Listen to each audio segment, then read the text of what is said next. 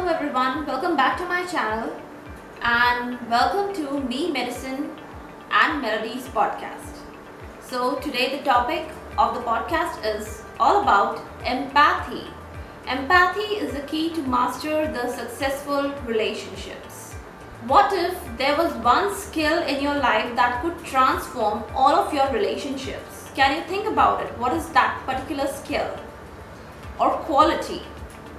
Today we are diving into one of the topics that is the heart of every meaningful connection and relationship in life. Empathy. Today we're going to explore that empathy is not only a trait, it's kind of an art which is crucial for every successful relationship. First of all, let us define empathy. Empathy is the ability to understand and share the feelings of another person. Actually, when you step into somebody else's shoes and when you feel like him or her, that is what we call empathy. You have to see the world from their perspective, their eyes, and then what is your expected out of you? That is, you have to respond with kindness, with understanding, compassion. Well, I can only say that empathy is a kind of a glue. It binds everyone together in a successful relationship. It can be any kind of relationship, your family relations, your personal relations, your friendships, everything. The basic ingredient is empathy. Let us understand the true meanings of empathy. You don't have to feel sorry for someone to be empathetic. It is not feeling sorry for someone. It involves actively listening to someone. And then you have to acknowledge their emotions, understand everything, and respond with compassion.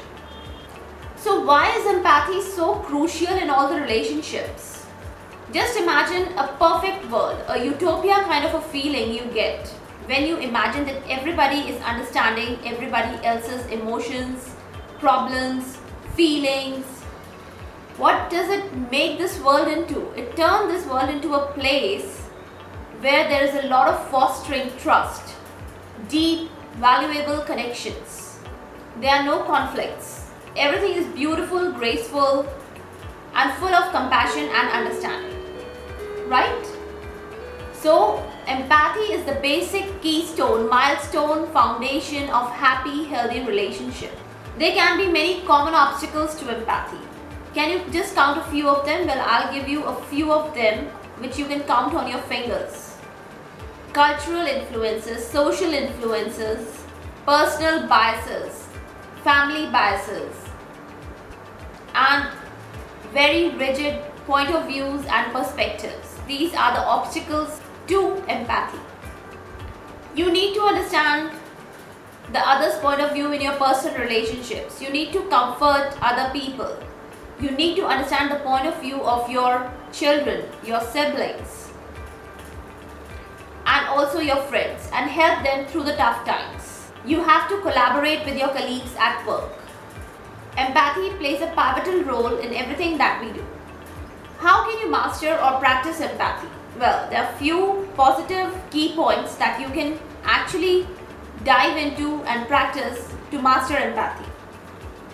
Active listening exercises, participate in perspective taking exercises or activities, develop mindful practices to foster empathy and awareness among each other, and always seek feedback from others to improve upon your empathetic skills. It requires really a lot of patience, practice, hard work, mindfulness, awareness, and in true sense, willingness to step into others' shoes and come out of your own comfort zone and feel the pain of others.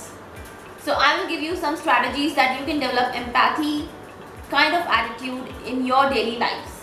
At least begin with. The first is the active listening. You need to listen. You need to be patient to listen to others. You have to be observant. You should be very keen at what the other person is saying. Don't judge them. Don't interrupt them, so that the other person feels heard and understood. That is a very important thing. Then another thing you can practice is perspective taking. You have to see the world through the other's eyes, through the other lens. You have to understand their joys, their perspective, their meanings, their comprehension, their pain, their fears and their struggles. You have to expand a world view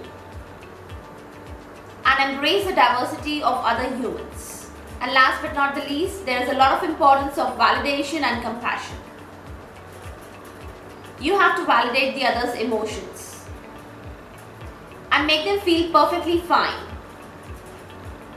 so that they are not guilty of fearing of what they are thinking or feeling for the others.